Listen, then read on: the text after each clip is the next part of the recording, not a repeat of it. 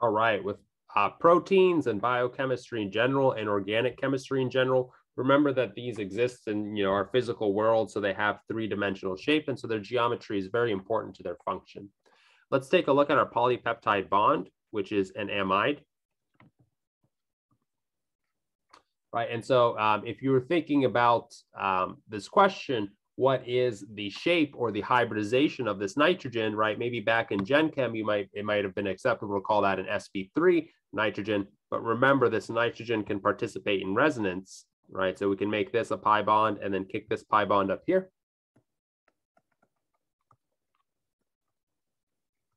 And in this case, this is indeed a significant resonance contributor.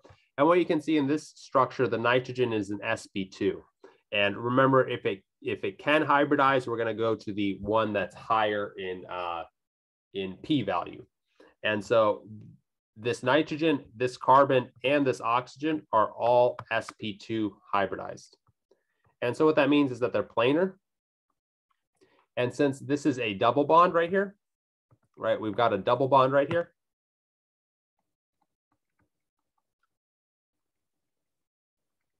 It means that there's either no rotation or that there's less rotation, right? There's a much more significant barrier to rotation than if this was just a regular single bond.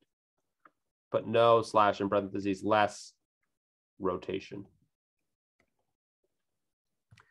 And so if we think about it, there can be two main geometries this can adopt.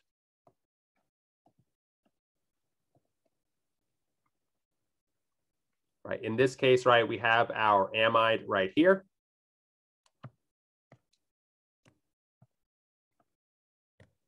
And our R groups are on opposite sides of one another. So we call this the S trans configuration. And it can equilibrate with the other form. But again, there is a significant barrier to this rotation.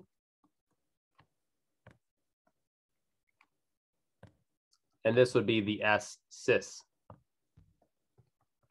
conformer. If you think about which one's more stable, right, in the cis conformer, we've got that steric repulsion.